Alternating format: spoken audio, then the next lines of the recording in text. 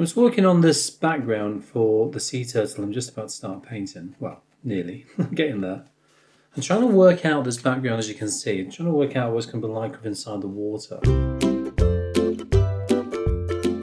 Now, I've got a reference photograph, obviously I'm going off here. It's one by Marcello Rabozzi from Pixabay. And it's a lovely photograph, I must admit. And you can see there's a lot of marks within the water here, but they're soft, aren't they? They're very soft. So what I'm doing, I'm alternating between my homemade lifting off brush. I do a video making something like this. I'll pop the link in the top corner for you. Give you some ideas how I go about doing that. And I'm using that for the ones lower down, the more in the foreground really. Because this is a stiff bristled brush.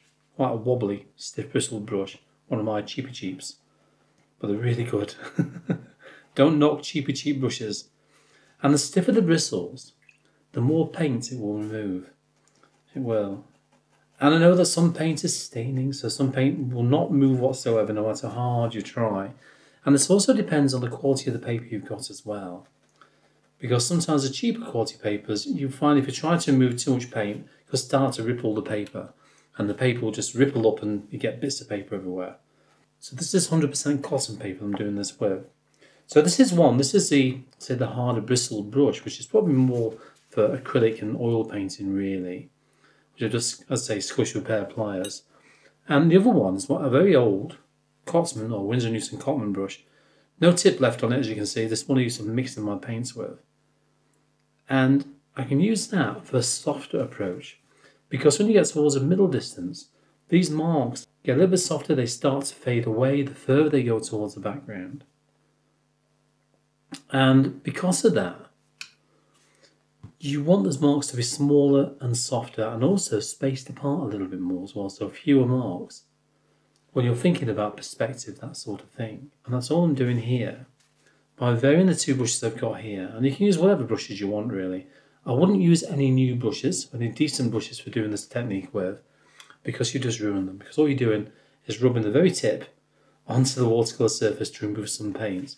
So make sure you save your old brushes, because you can do things like this with those old brushes, as well as applying masking fluid and all that sort of thing. I've got a video on using masking fluid as well if you're interested. But when you work your way back down again, just get some of this area up here, past all my splatter marks. But quite a lot of fun doing some splattering with this painting, as you can see. Then you want to switch back to your stiffer bristle brush for the more defined, not quite defined, but semi-defined details around the foreground really. These are not really defined as in really sharp, because remember we are looking through water, or we appear to be looking through water. Also vary the size of those marks as well. That is very, very important, because you want to also think about that perspective once again. But also you don't want it looking too uniform. These are all too uniform, the ones around here. So we'll vary those now by putting tiny marks in between and making some of these slightly bigger, and so on and so on. Now I've done this in 2 layers, this particular background. Sometimes I do backgrounds in one hit, as in wet in wet. Nice wet in wet sort of blurry background. Again, I've got videos on that for you. But this particular one, I decided to do a little bit different. I've done a gradiated wash from the top to bottom, from a variety of blues. That's these 2 blues here, as you can see.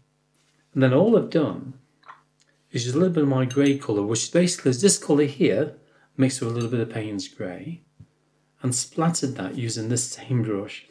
It comes in handy, this brush, it really does. Now this will be a video on my Patreon channel, so if you are interested in watching this, and currently over 150 other video lessons on there as well, I'll pop a little link in the description down below for you. Don't forget that. And also don't forget to subscribe and also like this video, because when you subscribe to my channel here on YouTube, there's less chance of you missing my videos, especially if you like them. I hope you do anyway.